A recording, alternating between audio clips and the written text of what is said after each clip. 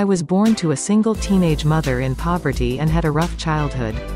I was raped starting at age 9 by family members until I was pregnant at 14. My son died weeks after birth. I would move away to stay with my father and go to Tennessee State University. I was crowned Miss Black Tennessee in 1972, but I quit pageant shows to focus on my TV career. My charity organization has helped establish 60 schools in 13 countries, create scholarships, support women's shelters, and build youth centers and homes, changing the future for people all over the world.